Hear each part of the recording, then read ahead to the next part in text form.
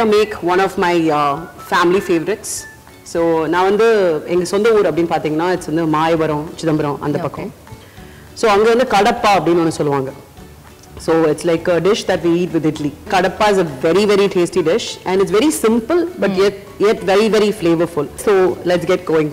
Absolutely.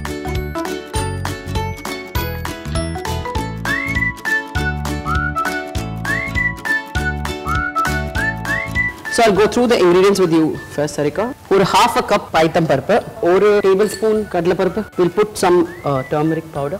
We'll have chopped tomatoes. We can add about 2 carrots and about a big potato or maybe 2 small potatoes into this. Right. So idla konjam thanni oothidlam. Idu anyway நம்ம ஒரு gravy மாதிரி பண்ண போறோம். On medium heat for about 2 whistles.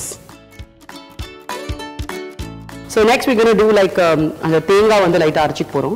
My mom's always told me fry the chili separate and fry the garlic separate and then grind it together.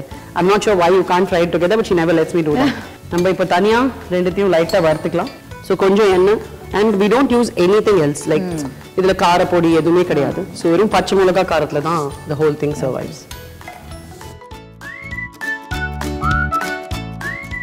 Just லைட்டா அது மேல அப்படி ஒரு இது வெடிக்கிற வரைக்கும் வந்ததுக்கு அப்புறம் இதை எடுத்துடலாம். So in the same pan you can just put some 8 to 10 pods of garlic and just slightly saute that as well. So now we take this. So while we wait for that to cool down, this is something you should not capture. Let's get the main tadka going. We'll use this multi-utility kadai. In the meantime, we'll just take some sombu, 4 ல இருந்து 5 கிராம்பு, அப்புறம் ஒரு 1 இன்ச்சுக்கு பட்டை. இது just தாளிக்கிறதுக்கு தான். We'll put some oil. Okay, எண்ணெய் சூடாயிடுச்சு. இதை போட்டுடலாம். Next, we can add the onions to this. Just 1 big onion. We saute this until it's like slightly translucent, and we can add the tomatoes now.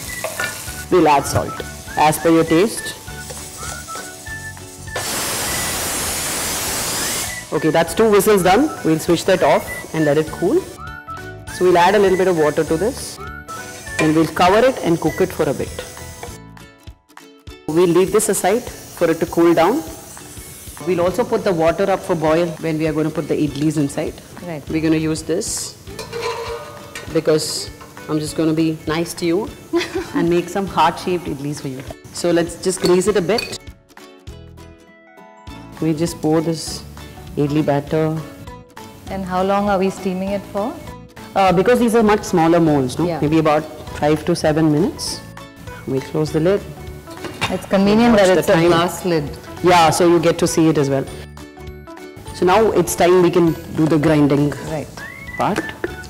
If I remember right, the green chili, the garlic and the coconut. Yes. We just add a bit of water to get that paste.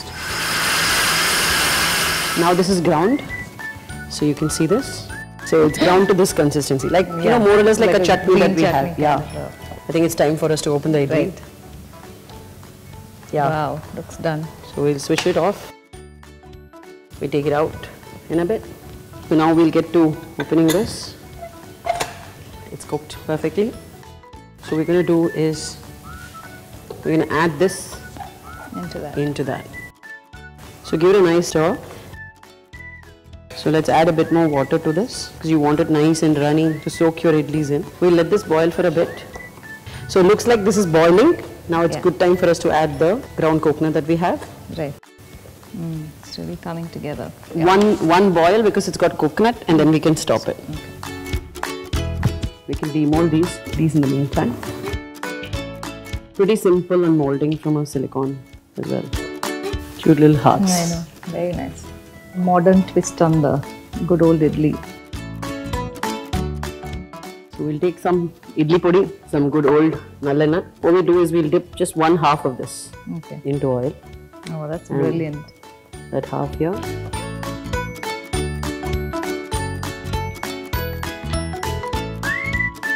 Poke these hearts in.